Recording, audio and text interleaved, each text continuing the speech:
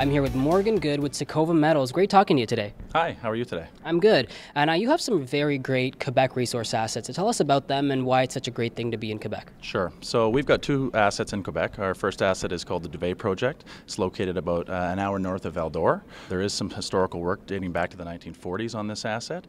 There is a non-compliant resource on the asset which we'd like to update. So we do have a drill program planned to commence in the next couple of weeks. We're just waiting for a permit. It's going to be about a 5,000 meter drill program. The budget's about $1.3 million.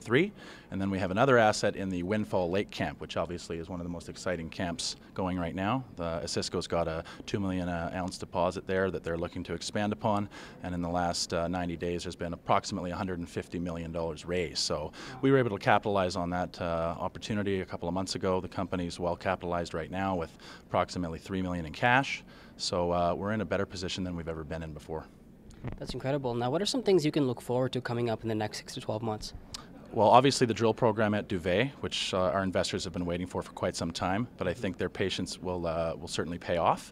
The gold market's improved, the general junior mining space has improved, so I think our timing is excellent.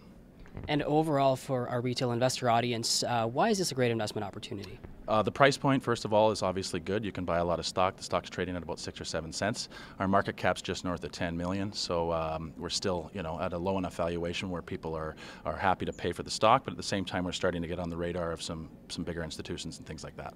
Yeah, we have a great story and a lot of things to look forward to. Thanks for talking to us. Thank you so much.